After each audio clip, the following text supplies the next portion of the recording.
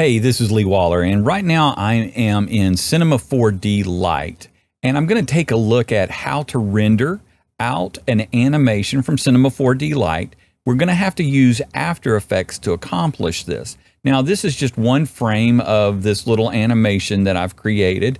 This is my restaurant, the Fancy 10, not that I have a real restaurant, but if I was, I would call it the Fancy 10, and this is what it would look like when you walk into the restaurant. Now, just to kind of jump through this animation real quick, go back to the beginning, start at the beginning and play through. You see that the logo drops into place, and then there's some camera movement there. This is 300 frames, 30 frames per second, so it's a 10-second long animation. So to render it out, we're going to have to jump into After Effects. So I am now in After Effects, and I'm going to set up a composition, the same resolution, frame rate, and time as my Cinema 4D project. So 1920 by 1080, 30 frames per second, and I need to adjust that to 10 seconds there and hit OK.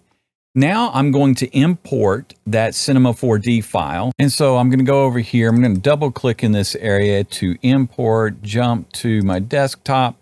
There is my Fancy 10 logo.c4d. Open that up.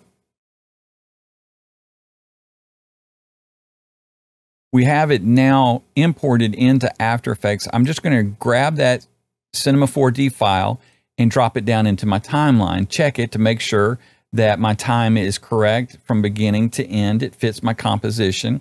It's showing up now in my viewer, and you'll see that it's in a draft mode.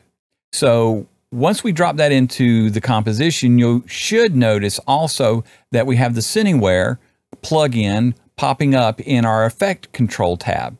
If you don't have that, just drop down to your Cinema 4D file down here in the timeline, open up Effects, and double click on Cineware there, and it should pop open.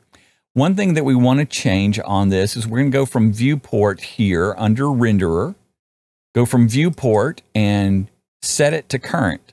So now we're ready to render this out. If I think my render might take a long time, possibly hours, one of the ways that I'm going to render this out is rather than going from here to Adobe Media Encoder, I'm going to actually render it to the render queue. In the settings that I'm going to choose here, I'm going to jump into the output module right here where it says lossless and click on that. And under Format, I'm going to drop down to a Png sequence and check my format options, hit OK on that. Everything else looks good. And I'm going to render this out as a Png sequence, which means each frame that is rendered out is going to be a PNG graphic. Let me check here. I'm just going to set this up real quick on my desktop, new folder.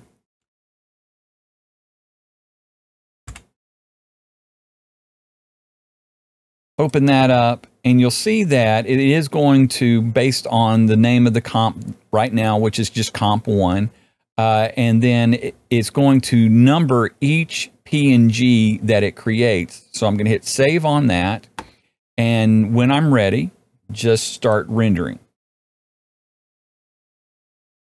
Based on the project and how complicated it is, this may take just a few minutes, or it could take several hours. I'm going to come back once this is done. All right, once that has finished rendering in After Effects, I'm going to open up the folder that it is in. You'll notice then that we should have, based on our sequence and frames per second, 300 PNGs. So starting there with 0, and we'll scrub all the way down to 299 right there. And each one of those PNGs represents one frame of the video that we just rendered out. Now, to complete this out, this is not a video clip, of course. We need to make it into a video clip. And there's a couple of ways of doing that. But for right now, what I'm going to do is jump into Adobe Media Encoder and render it into an H.264.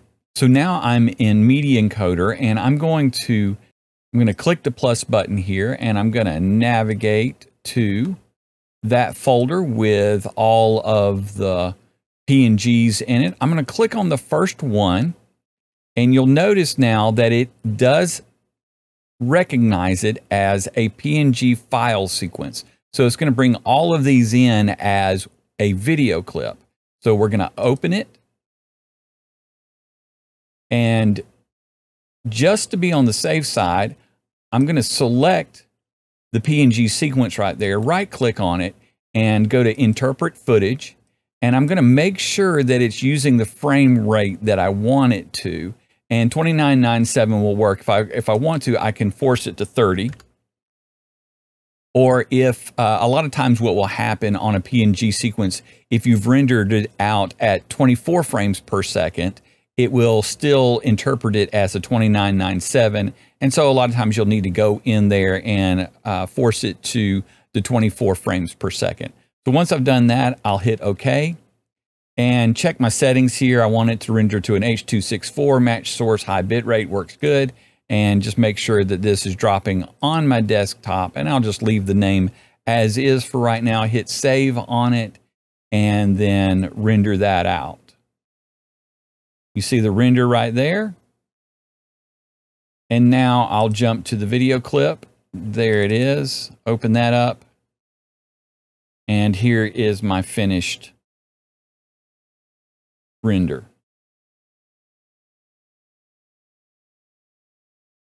All right, now the reason that I chose to render it that way is, one, for quality. We get a little bit better quality out of it this way. Two, if I have a render that's going to take quite a long time, and that one did take over an hour to render, if for some reason the render gets interrupted, whether we have a crash on the computer, crash with the software, or you just have to stop it for some reason, whatever PNG number it stopped on, whichever frame it stopped on, you can come back to it. All of those PNGs are still there. You can pick up with the next one and continue to render out. So if you have a very complicated project that's going to take a long time to render, you can use that method to render it out in increments, and then you can take that finished PNG sequence and quickly render it out as whatever other format you wanted to, like we did just then with the H.264. I hope this has been helpful. For more on motion media design, check out my other tutorials.